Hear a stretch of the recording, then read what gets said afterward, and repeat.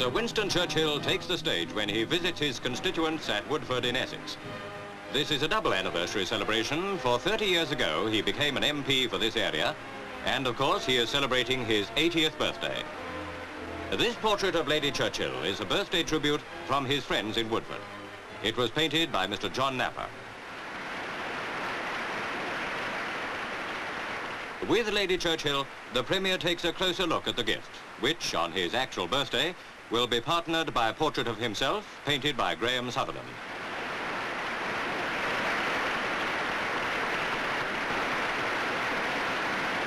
Sir Winston, reluctantly left on his own after all, thanks the crowd of 1,000, 400 of them are in an overflow hall, for their birthday present.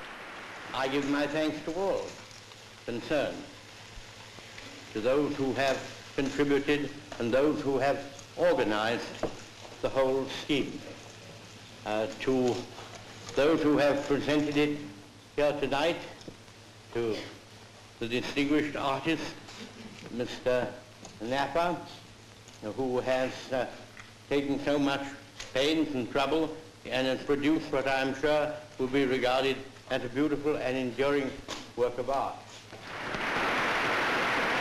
A kiss for Lady Churchill swells the great ovation for Sir Winston, who seems to delight in the very informal atmosphere of the meeting. It is obvious, too, that he is warmly appreciative of Woodford's gift, which portrays so faithfully his devoted wife.